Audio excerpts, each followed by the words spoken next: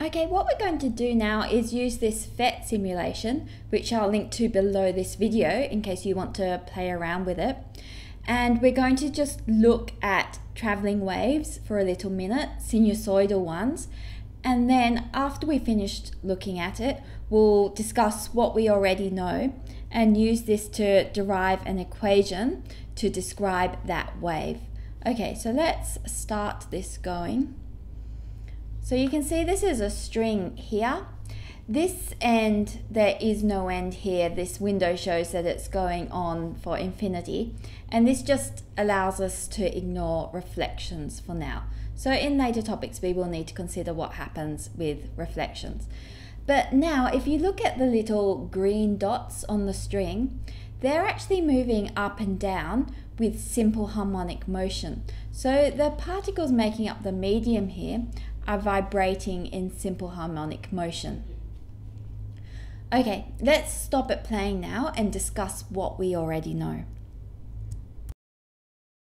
So what we're going to do now is derive an equation to describe the wave. So let's think about what we would expect for this wave equation.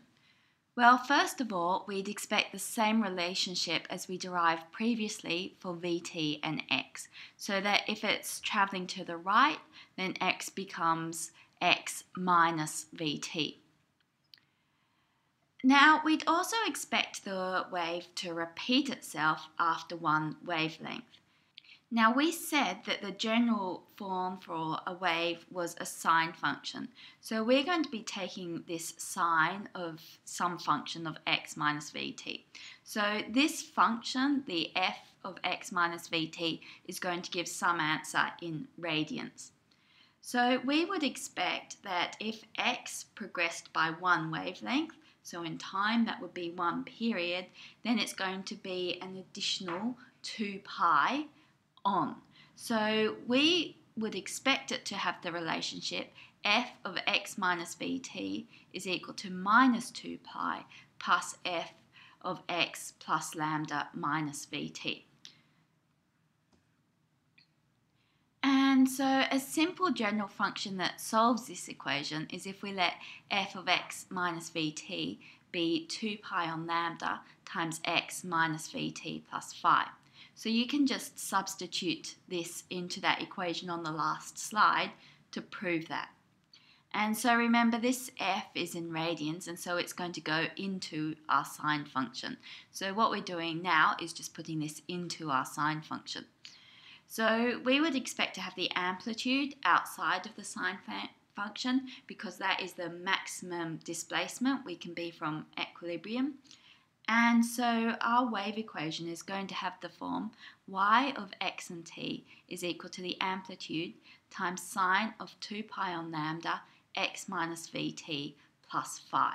So the phi is just there to make this very general so that we can match any starting conditions.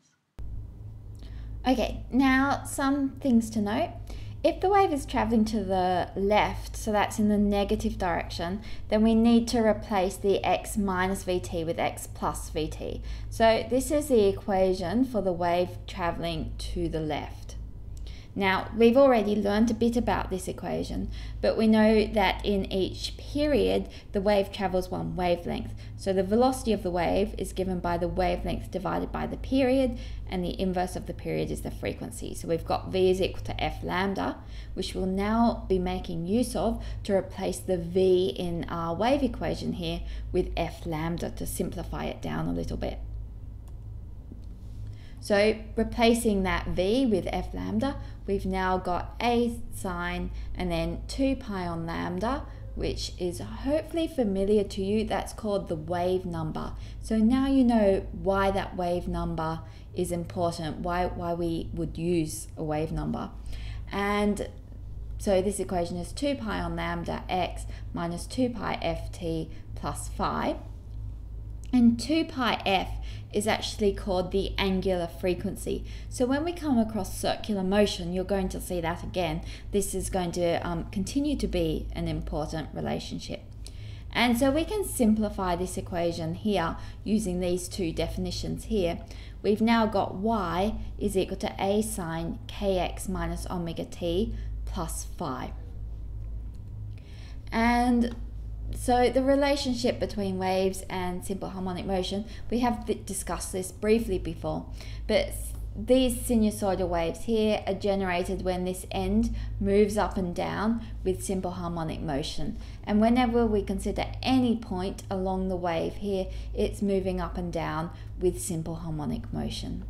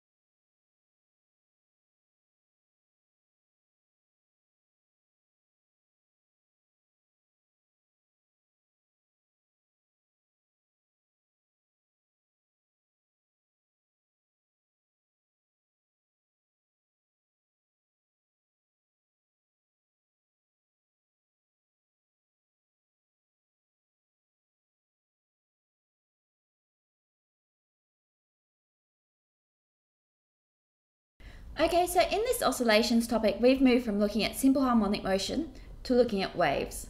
What's the relationship? Well, the relationship is that if we have any point which is oscillating with simple harmonic motion, then it can generate a sinusoidal wave of the form that we've just derived here.